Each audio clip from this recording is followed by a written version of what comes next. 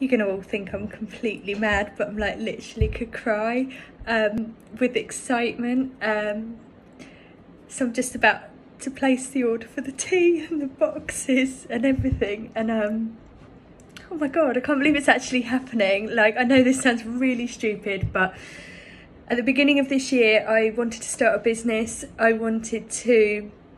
It's my 40th year this year, and I just felt that wasn't where I wanted to be, and I wanted to do something different. I wanted to do something for women, for women's health, and to support women just like me. And some of you already know I had a really turbulent time during the pandemic where my family business was really decimated, and it's been a really hard slog to get that back to where it was. And so this was my little venture to kind of help me prop that up,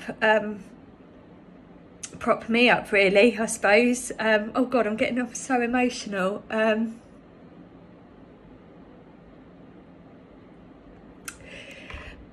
done it.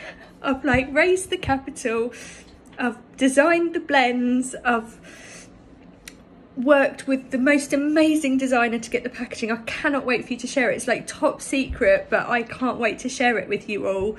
And it's actually happening. I've got no money left. I'm literally just sending out thousands of pounds to get everything in place.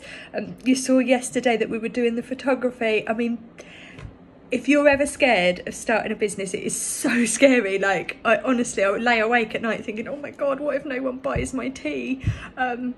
I can't wait. It's so exciting, and I'm really enjoying this journey. And I really feel like, do you know what? If I fail, if it's not successful, if nobody wants to buy my tea, at least I've tried, and at least I can say I've had a go at it.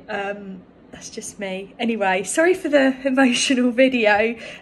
Just wanted to share with you some of the excitement. Take care. Bye.